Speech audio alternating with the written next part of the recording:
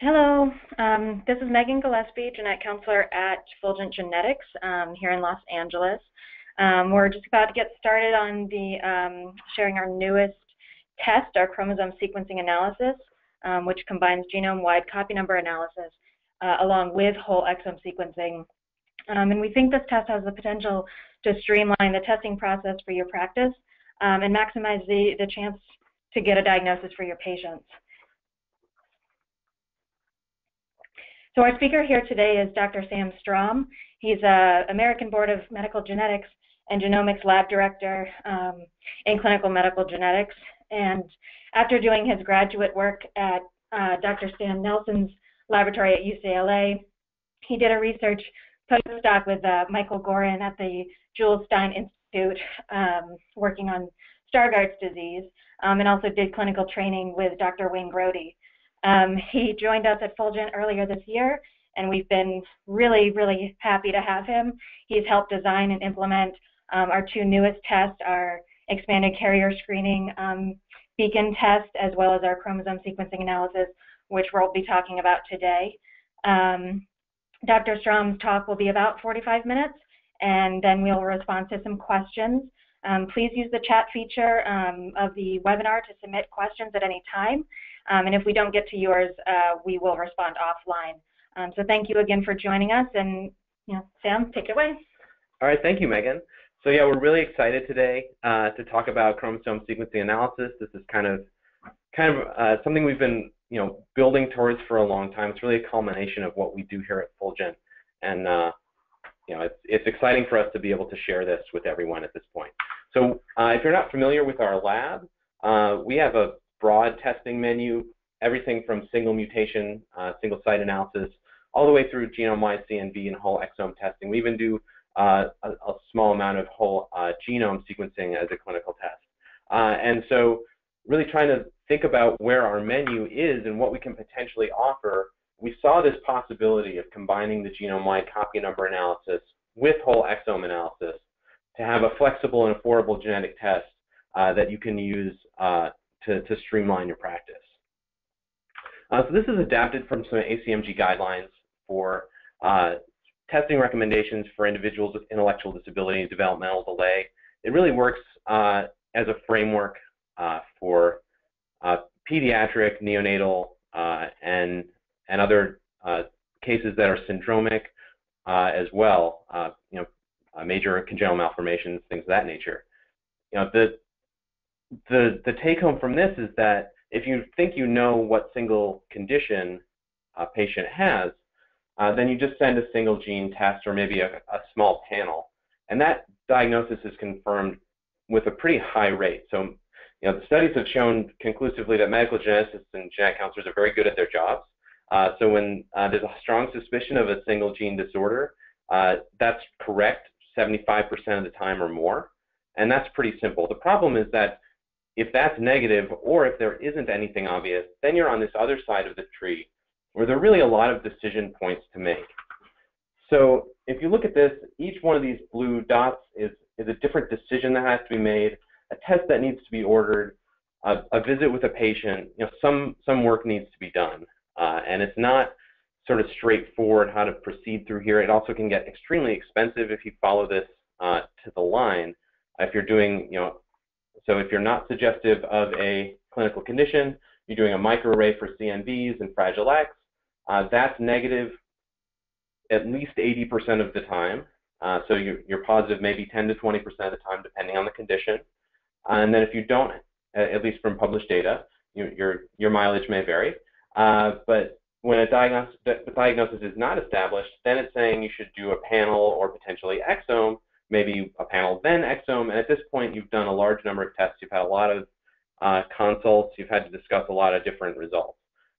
So the reason for all this is because the methodologies are so disparate. So if you want to test for large chromosomal abnormalities, microdeletions, duplications, UPD, and then also small variants, repeat expansions and pseudogenes and all these things, there are different methodologies to approach these that have been developed at sort of different time points. So microarray came on first, Then you have things like exon arrays. Well, obviously karyotypes came on first. I'm not going to skip that. But microarrays came on, and then exon arrays, and then panels and NGS exome testing.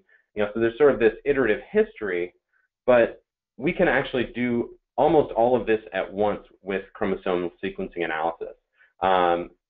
So certainly this test covers large microdeletions and duplications. It covers exon level deletions and duplications. It covers single nucleotide and small insertion deletions.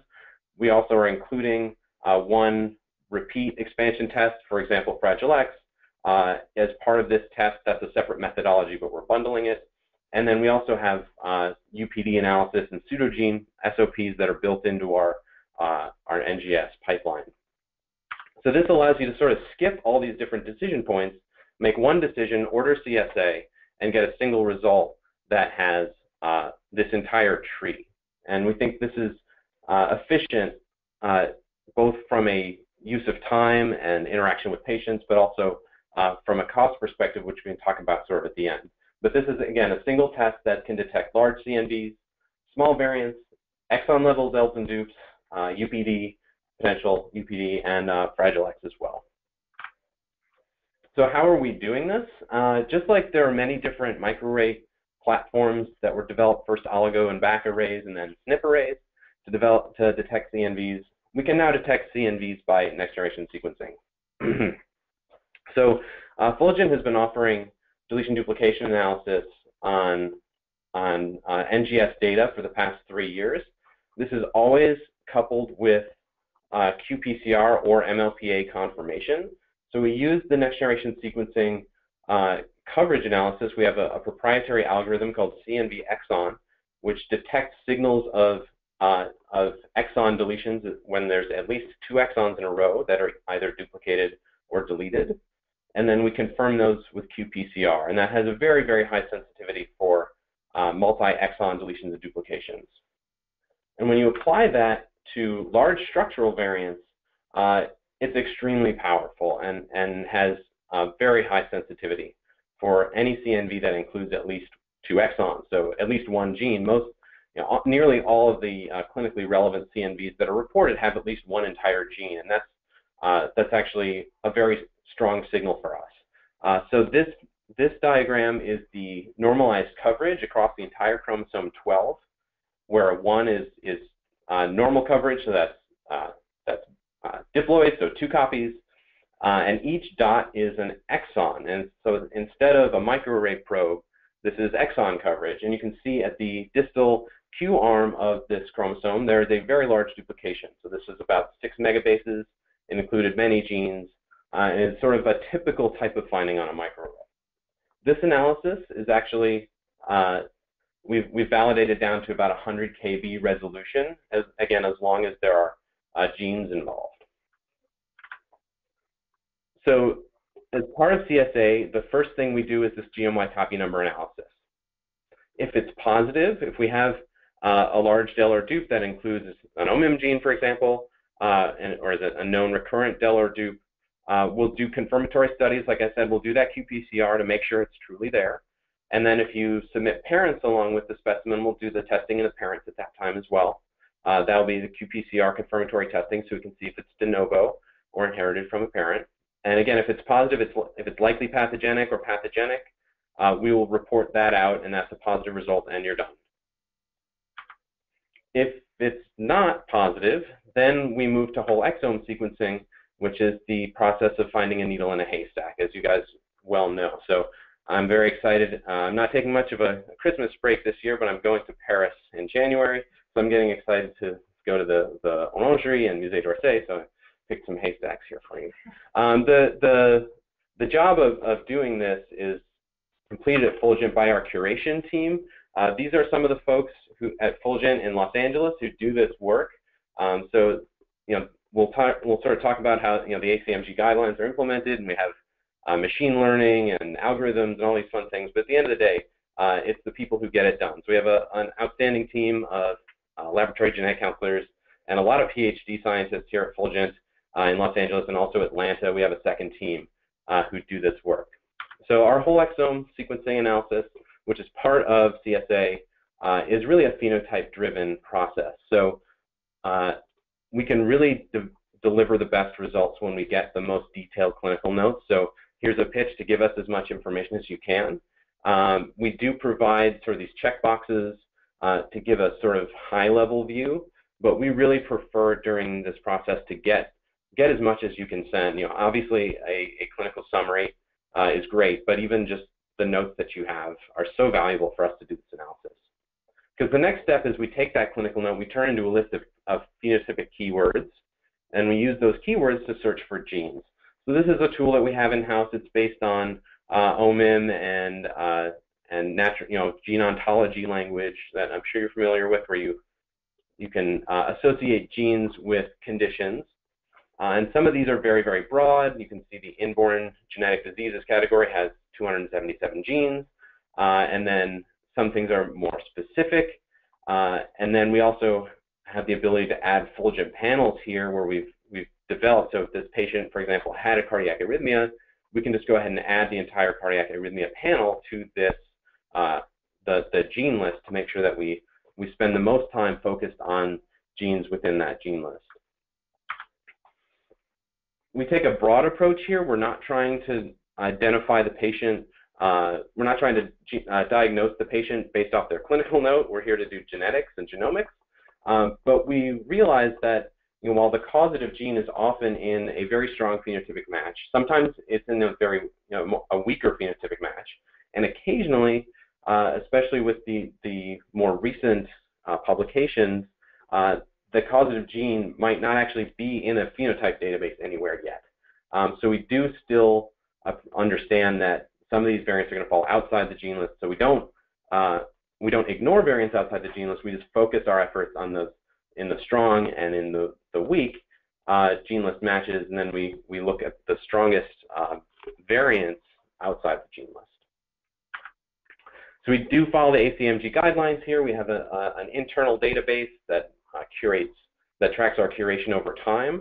And if you've ever tried to do this work, it gets pretty complicated pretty quickly, and we may have hundreds of variants for a whole exome to analyze. So we've really tried to organize our curation into different concepts, and you'll see this on our reports that we sort of we make when we decide to report a variant. We make a clinical interpretation based on these concepts. So whether the variant is heterozygous or homozygous, that's kind of important.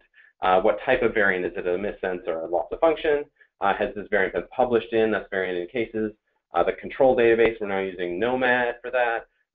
All these different types of things. So we will actually provide this type of information organized in this way on our reports, so that it's easy for us to understand why we reported something, and then hopefully easy for you to understand why we reported it and classified it the way we did. We do have a ranking algorithm that we've developed here at Fulgent that uses things like population frequency databases, internal data algorithms, and other things to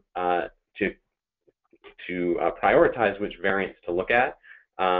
This is something that I'm very interested in developing over time, that we can improve our detection rate and also efficiency and turnaround time and things like that, because that's still the hardest part, is this curation of many variants.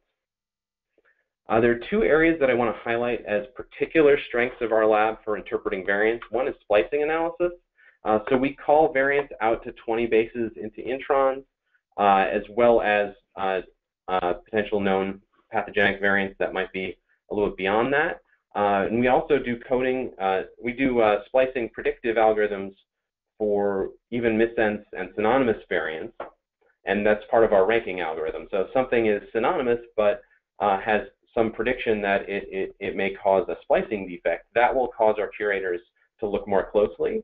And looking closely is looking at even more algorithms to look at the sort of pattern of splicing, whether a variant appears to disrupt a canonical splice or activate a new cryptic splice site, and also the conservation. So I think we do a really good job here. That's something coming from UCLA to here, I was very impressed to see how Fulgent approached this. The other area is in pseudogenes, which can be a real challenge for next generation sequencing, both false positive results and false negative results, which are in some ways even more scary. So as you know, some genes have non-functional pseudogenes, either adjacent or somewhere else in the genome. And what can happen is you can have a mutation in the real gene, which makes it look more like the pseudogene, which would not be called as a variant. It would be called it would just be a no call, because the reads would simply map to the pseudogene instead of the real gene. The opposite can also happen, where you have a mutation in the pseudogene that makes it look more like the real gene, and that will actually make it look potentially like there is a mutation in the real gene, when really it's just there's a mutation in the pseudogene. So we do a special analysis called misalignment analysis that actually looks at where the reads are mapping compared to controls, and we're able to identify in over 20 genes now sort of the unique patterns that those genes have. So if you think of congenital adrenal hyperplasia, the CYP21A2 gene, Gaucher disease, the GBA gene, spinal muscular atrophy, SMN1, SMN2, we have this misalignment analysis for those kinds of genes, which gives us really good sensitivity as part of this test. So that's part of all Fulgent tests that include those genes, which even out to a whole exome. We also recognize that UPD detection is a major step forward that the SNP array era brought us.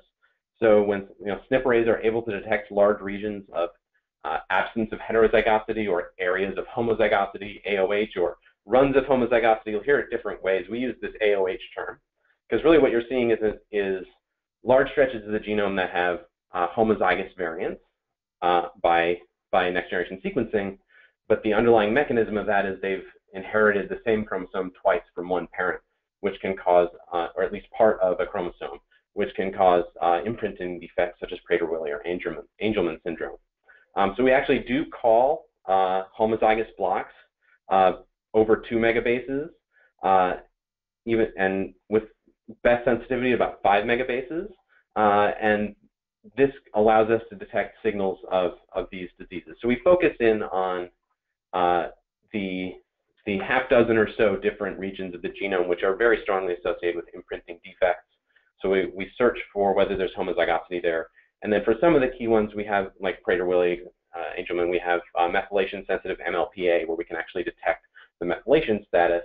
If you suspect Prader-Willi, Angelman, you can actually request that as well as an add-on. It's not something we typically would do unless we see this UPD signal. Obviously, there are other mechanisms that can cause those syndromes, but we're happy to talk about how we can detect those. So exon-level deletions, duplications, this is something that's another major advantage of doing CSA over a standard microarray. So standard microarrays have a resolution of about 100 kb. Some go lower down to 50 kb. And there are available exon arrays that target exon by exon, but those have not really been widely adopted compared to SNP arrays, which are the most common. This is an actual Fulgent result of a patient who had cystic fibrosis, had a delta F508 mutation on one chromosome, and a 3-exon deletion on their other chromosome. So we see here, again, the dots are exons.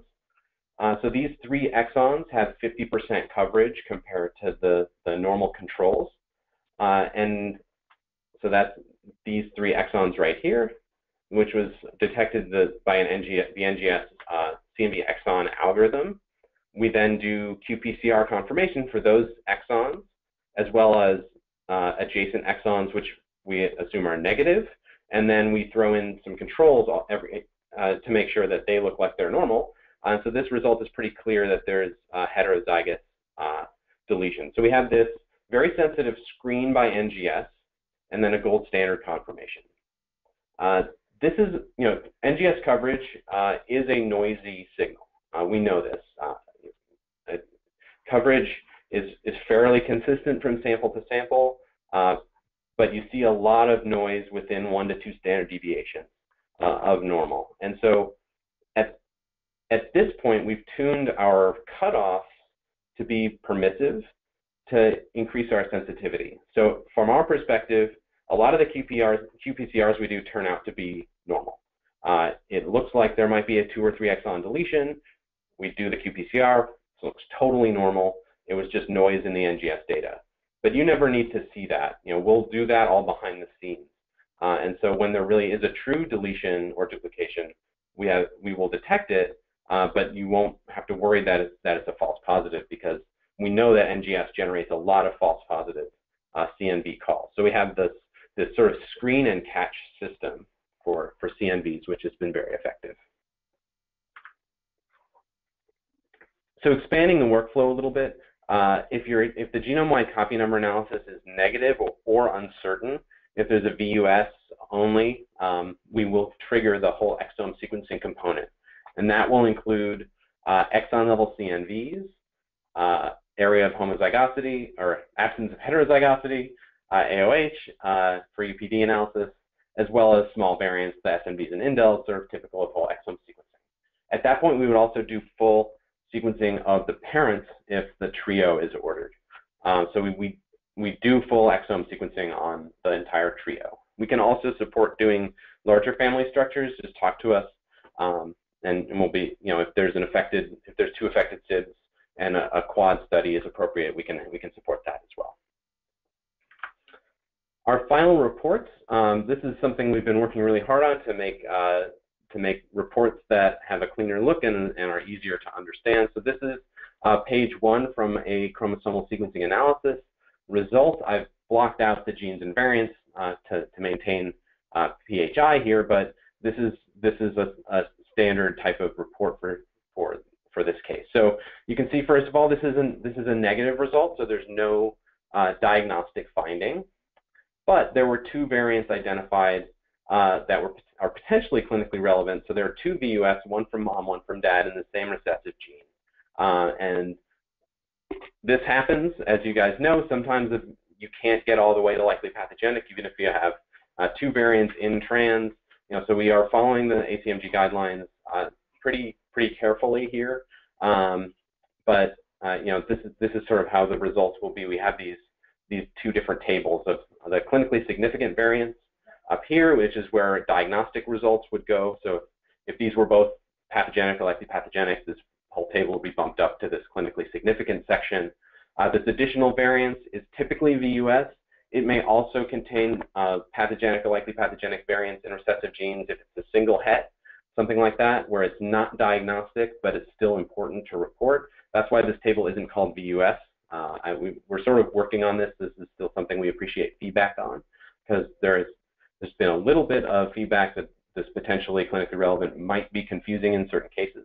So that might change a little bit. But really, we think of it as, here are the diagnostic variants here are other variants we're reporting, and then the genome-wide copy number analysis is here. So we would also have a table if this is positive for a VUS.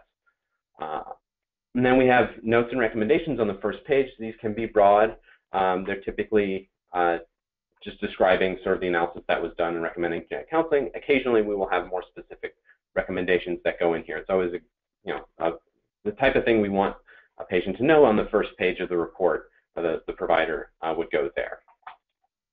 The second page of our report, this is a dummy gene and variant. I just picked it out of the blue, so don't read it too carefully. But this is the type of information that we're going to provide on the next page of the report for each gene and variant. So to kind of walk through this, we have a section about the gene where we have the conditions associated with that gene, maybe a description of the phenotype and the modes of inheritance.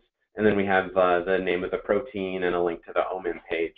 Anything that's blue is an active hyperlink in a PDF, or if you go online to receive the results. Then we have this sort of table combined with bullet points for every variant. So in this case, there's only a single variant and its classification. So we have, again, we sort of organized this table into those ACMG classification concepts that we use that we think help organize, why are we classifying a variant the way we are. So we have the type of variant, so it's a missense mutation. It's been seen in some cases. It's also been seen in some controls, and then functional studies and amino acid conservation and predictive algorithms go down to sort of other variant information section.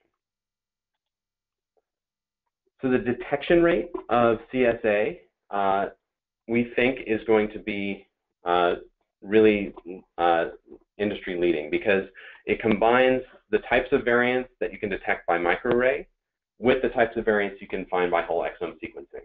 So depending on the study you're looking at, whether you're doing a trio, which patient population has been selected, we think of microarrays as something like a 10% positive rate, maybe up to 20% in some cases. Whole exome is typically published at about 30%, especially for trios. So if you combine those two things, those are independent.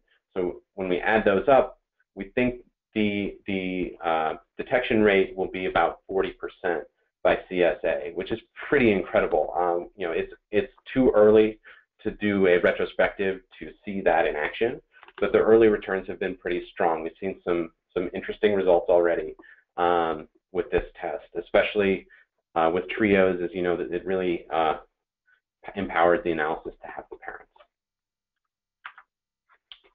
So we have a provider portal now. We're very flexible at Fulgent. That's sort of our design principle, is to be as flexible as possible. We can still take a handwritten paper requisition or a fax at any time. We've also developed this web portal, which makes ordering tests and receiving results a lot easier. So you can create a login for yourself as a provider and enter your patients and order tests through this online service. If you make an account for yourself, you can also submit paper requisitions, and we'll manually link those. We'll actually, whatever you write by hand or print out, we'll actually do the data entry for you, and so you can track your cases through our system. So we've probably seen things like this from other labs, but this provider portal will actually track each of your specimens throughout the process, how many cases you've submitted and where they are. And this is for any test, not just CSA.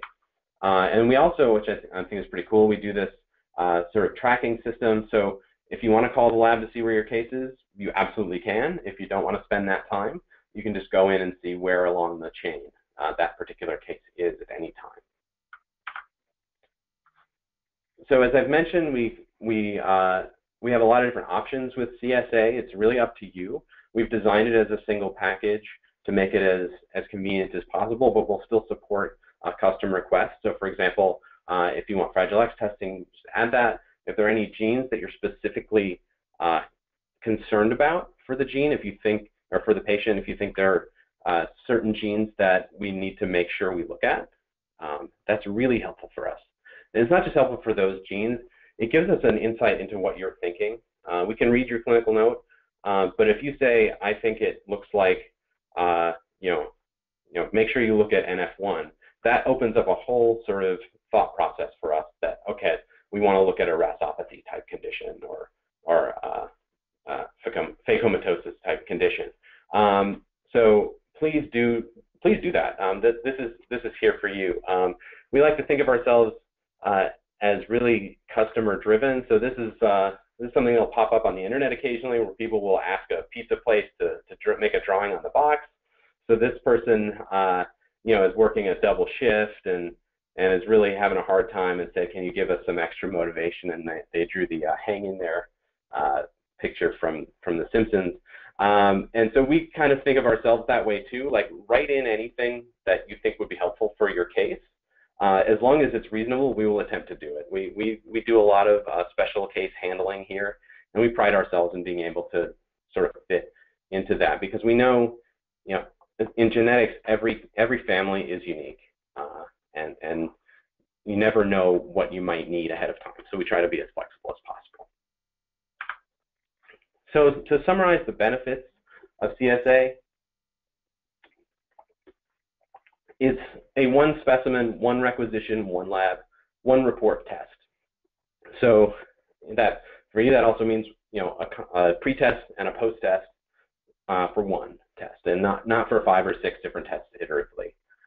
It includes comprehensive variant detection for genome-wide copy number analysis, UPD, small variant detection, and even exon-level deletions and duplications. And we priced this to be competitive with exome alone. So I'll show that in just a second. But the idea here is that compared to a standard exome test for that type of price, you're also getting a microarray and Fragile X at no extra charge. Pardon me. As I said, duo and trio analysis and even quad analysis is available, and we'll do the full sequencing. It's not just Sanger for interesting variants. And the turnaround time for this test is 5 to 7 weeks. And this really depends on a lot of factors. If the genome-wide copy number analysis is positive, if you have a DeGeorge deletion on 22q, that might get out in 3 weeks or 2 weeks even. That can be pretty quick. Whereas if we're going through the entire process of doing a whole exome test with confirmation, and might need Sanger confirmation for low-quality SNP or SNV or indel, that might push it towards that 7 weeks. So we really aim for 5 weeks. We give ourselves an extra couple weeks for confirmatory studies to make sure we're reporting true positives. So a little bit of cost analysis. This is back of the napkin, but I think it reflects reality, and this is based on list prices. And obviously, there's just so many variables that go into pricing, especially with different insurance payers. But to give a broad idea here, looking back at that flow chart we showed at the beginning, if you have a specific diagnosis and you can order a single gene test, that's going to be positive, again, 3/4 of the time or more. When it's negative, you have to go down this other tree. So that small percentage still adds up. If that's 1 out of every 4 cases or every 5 cases you think is real, that's still going to be a cost burden. So we're estimating if you order a single gene test or panel and it's positive 75% of the time, the other 25% of the time you have to go and order an array and potentially a panel, a larger panel. The average patient will cost a little over $2,000, so $2,250, something like that from an institutional bill perspective. For the non-syndromic cases where you're not ordering an initial test and you're doing microarray and Fragile X upfront, and then that's negative 80 to 90% of the time, and then you have to do a panel or exome, or potentially both, those prices balloon up. So even I think conservatively that's going to be over $3,500 in most cases if you're doing that sort of iterative testing. Microarray prices have come down, which is great, but if you're ordering a microarray and a Fragile X and a panel, that adds up pretty quickly. And so the list price for CSA, which is $2,750, is considerably less. So we've tried to make this a test that's appealing for those potentially syndromic cases, the idiopathic cases that don't look like any specific syndrome. If you see the patient and it doesn't ring any bells from Smith's, or it's an atypical case of any kind, you can go straight to CSA, which is a more cost-effective approach. The other area is for very young patients, NICU, or less than a year old, where you don't know what symptoms they may develop in the next couple of years, but something is wrong now. Again, you might as well go for the big test and get everything rather than doing that iterative testing, which takes time and extra resources. Every test has limitations. It's important to discuss those. One thing we're not detecting is gene desert CNVs. So there have been, you can have a deletion of 1 million bases in a row that does not include a gene, and that would not be covered by this test because we're only looking at genes. However, we've been combing the literature trying to find any evidence of a gene desert CNV that is pathogenic or likely pathogenic.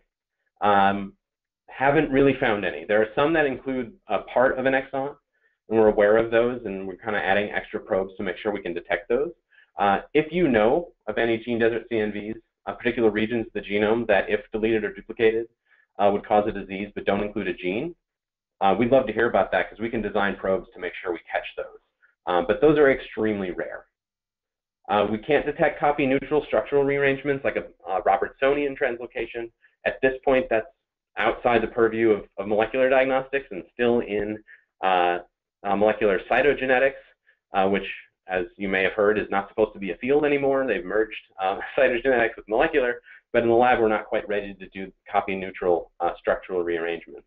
That will probably come with whole genome sequencing, long reads, things that are coming in the next 2 to 5 years, but we're not able to do that quite yet. CNVs including less than an entire coding exon, I kind of alluded to this. There are certain deletions that may occur that include only a part or one exon that may be below our level of detection. And again, most microarrays are not able to detect these things either. We're not yet doing prenatal. We want to be able to do prenatal on CSA, We just need to make sure that our copy number algorithm works on those specimen types. The copy number testing is more sensitive to specimen type and quality than SNP detection. So we actually are now offering whole exome sequencing in the prenatal setting for fetal anomalies, ultrasound abnormalities, etc. But we're not able to do the copy number detection quite yet. So we are working on that. We're not doing mitochondrial DNA sequencing as part of this.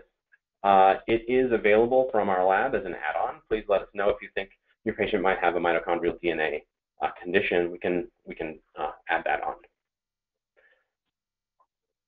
So thank you so much for your attention. We're really excited to share CSA with the world, and I would also like to share what my menorah looks like at home. I'm celebrating Hanukkah for the first time with my 10-month-old, and also have a 3-year-old, and they really enjoy the menorah-saurus. And also, obviously Christmas is coming up too, and it's Star Wars Day, so it's a very exciting time, not just for chromosome sequencing analysis and molecular diagnostics, but for all of us. So with that, we're going to go ahead and take some questions. So one question that we did have from the audience was, can CSA detect point mutations? And that is true. In fact, that's part of the sort of the whole exome sequencing analysis of the testing. One question that we did have as well is, will the absence of heterozygosity, will it be done on only hotspots on the chromosomes or all throughout? So that's a great question. Yeah, so the AOH algorithm that we have is genome-wide. So it generates calls for any region in the genome that's homozygous. The question is, what do you then do with that information and how do you report it? So this is, for patients who are, for families where there might be some consanguinity, where there's parental relatedness, you can generate a score for sort of what part of the genome is shared, identical by descent. Right now, that's sort of beta mode because we're not sure really what the clinical relevance is there. Obviously, if there is consanguinity, you want to look for homozygous point mutations, and the regions of homozygosity can be useful. So I think that's a conversation to have. We're not at this time reporting out every single region that appears to be homozygous because it's sort of a flood of information which is not clinically relevant. But that's something we can work towards. So really, the algorithm is genome-wide, but the reporting right now is focused on those hotspot regions. Another question that we have is, what is the sensitivity of single and double exonic CNV detection? Actually, we got that twice. So the sensitivity and the specificity of the CNV detection. Yeah, so our initial studies were showing that our sensitivity for multiple exon deletions and duplications is about 95%. We're currently working on a large-scale second confirmation because we now have thousands of qPCR results.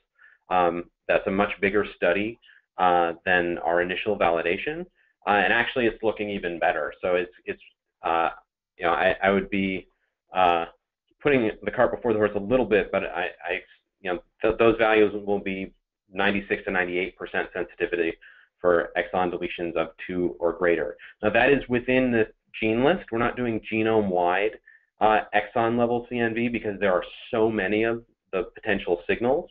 So that is also a phenotype-driven approach for those really small things. For 1 exon, that is limited to some specific genes at this point. So genes which only have 1 exon, we have to test those. If we have a strong suspicion of Duchenne or cystic fibrosis, we'll look for single exon dels and dupes. There's a few others like that. That's a very difficult thing to do genome-wide because there's so many signals. But if there's a single gene that's of particular interest, we can just do we can look for those signals and do any qPCRs. The single exon ones are usually negative. We haven't seen a ton of those, but we've seen a few. And frankly, we don't have enough data because they're so rare to even say what our sensitivity is. We don't have enough true positives of single exons across many different genes to look at. So really, the focus is on those multiple exon genes, multiple exon delta dupes at this point. Another question that we had is, what is the average depth of coverage for our whole exome sequencing panel?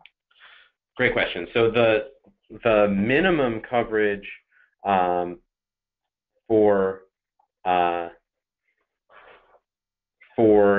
genes in the coverage of the genes in the gene list overall. So it's an overall coverage, not a gene by gene coverage, but the overall is minimum 20x of 96% of the coding sequences. The average coverage is higher, it's more like 80 to 90x coverage. Okay, and another question here is kind of a long one. With the iterative CNV SNV analysis, what is Fulgent's approach to the concept of the oligogenetic model for disease manifestation where multiple pathogenic CNVs and SNVs hits of the coding and non-coding regions can impact disease severity? Would genome sequencing be recommended for negative cases? So interesting questions there. I mean, I think at some level the clinical world is always going to be behind the research world, and I don't think the research world is there yet with oligogenic inheritance. And we've seen some cool advances especially in recessive hypomorphic disease, where you have a variant that is benign if it's homozygous, but pathogenic if it's a compound het with a more severe mutation. We've seen that for a kidney disease and for Stargardt disease, which I study in my postdoc. Is in terms of multiple conditions and sort of adding up to be pathogenic, you have one CNV and one point mutation.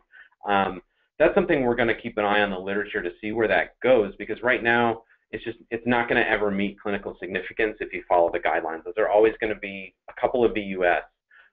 And even potentially, what we think of now as likely benign variants may get reclassified as hypomorphic or oligogenic in the future. I think just the limitations of a clinical setting, we'd be overstepping our bounds to try to report those types of things at this time. In terms of for negative cases, whole genome sequencing right now has, in my opinion, limited additional benefit. The main benefits of whole genome sequencing right now is that certain institutions can do them very rapidly. So I'm sure you've heard of the Rady Children's and the University of Wisconsin-Milwaukee groups that have tried to do 1 to 2 week rapid turnaround time for genome sequencing in the NICU, because you don't have to do target capture, which takes about 3 days in the laboratory. You can turn around a whole genome potentially faster. But in this case, if you've already done a CSA test, it's negative, that's not really a benefit that you're getting. The next benefit, obviously, is looking at more intronic variants and promoter variants and untranslated regions and things like that. Right now, there just aren't enough known pathogenic variants in that compartment of the genome to be of much benefit. So I think if you have cases where there's a very strong clinical signal that there's a genetic disease, and this test is negative, I think the next step is really research. I think the next step is things like the Undiagnosed Disease Network program from the NIH to enroll families through deep phenotyping with whole genome sequencing on a research basis to discover novel genes. Because again, this is a clinical test. It's not designed to discover new genes. We occasionally do, if you send a trio, there's a de novo loss of function and a gene that's in the right pathway. Even that's still going to be a VUS because we haven't published our own paper yet. And so that type of thing takes time. So right now, I don't see an enormous benefit to going to whole genome sequencing following a negative test in a clinical setting. I would really recommend reaching out to those researchers who are doing the cutting edge research. Does adding on tests to CSA add to the cost? So if they were doing a mitochondrial add-on?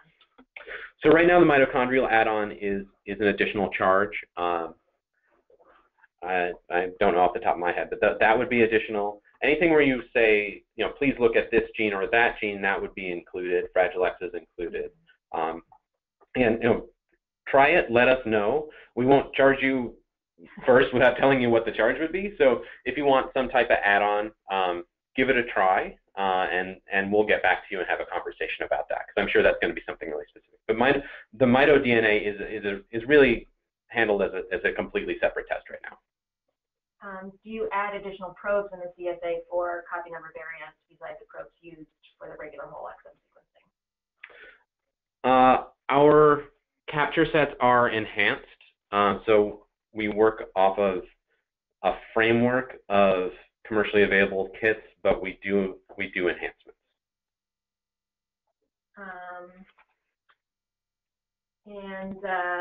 Our one question, sorry, I lost it just here.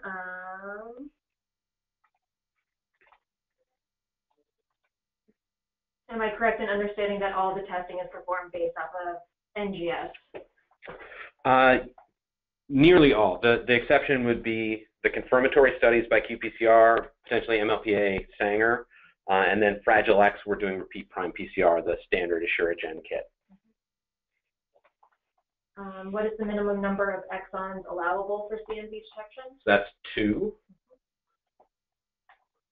And what samples do you draw from for the CNV controls? That's a good question. So the most beneficial controls are those that are sequenced within the same library.